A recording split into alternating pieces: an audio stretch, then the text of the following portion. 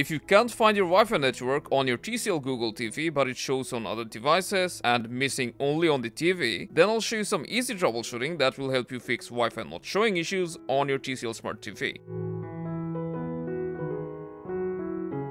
The first thing that we'll double check is that you are viewing the full list of Wi-Fi networks. So from the Wi-Fi settings, if you want to see all the available Wi-Fi, you need to go down and select See All. Now look for your Wi-Fi here and see if you can find it. If you still can't find your Wi-Fi name on the list, then the basic troubleshooting you can try first is cold boot or power cycle both your TV and your router. To do that, switch off their power for about 5 minutes, then turn them back on and see if it's fixed.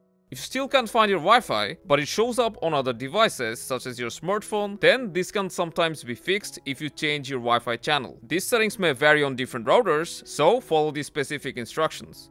Some of you may have trouble finding 5G networks on your TV. This may happen if you have an older model TV, which can't detect 5G networks sometimes. But in your case, if the Wi-Fi list is totally blank and you can't see any Wi-Fi, then this may be caused by a hardware issue such as faulty Wi-Fi chips. So you may want to contact customer support to get your TV repaired. And that's all for this video. Let us know how it went, and if this helped, make sure to keep an eye on our channel for more.